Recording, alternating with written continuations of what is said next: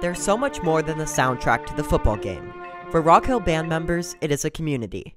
After not rehearsing together in 5 months, the Rock Hill band found it difficult to maintain their culture while also following the COVID guidelines established by the UIL.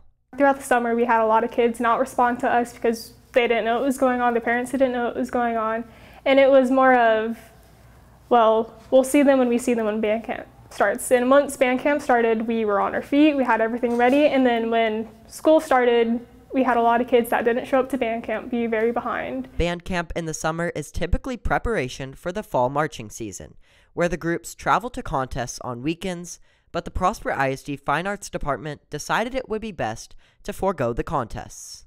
It was a hard decision, but we get the opportunity to really focus on the individual player and, set a bunch of standards and procedures that if we were competing, as a first-year school, a lot of those things we would have to rush through. For the band members, it's so much more than playing music and walking. You have to make sure that your marching is in sync and that you're marching at the same speed as everyone around you. And when you stop or turn, you have to make sure that you hit the right spot. And marching on when someone messes up is crucial. It can mess other people up if they're watching them. If someone doesn't know their thing and they're watching someone that's doing something wrong, it can mess them up, it can mess people up, it can mess the form up. And even as a drum major, if I'm looking at their feet, especially the drum line, it can mess me up. If we're not marching together, then that means we're not playing together.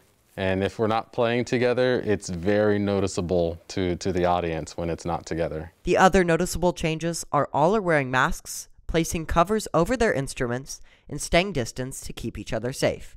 Because this community is more than just a band. It's a family. For HTN Daily, I'm Grant Johnson.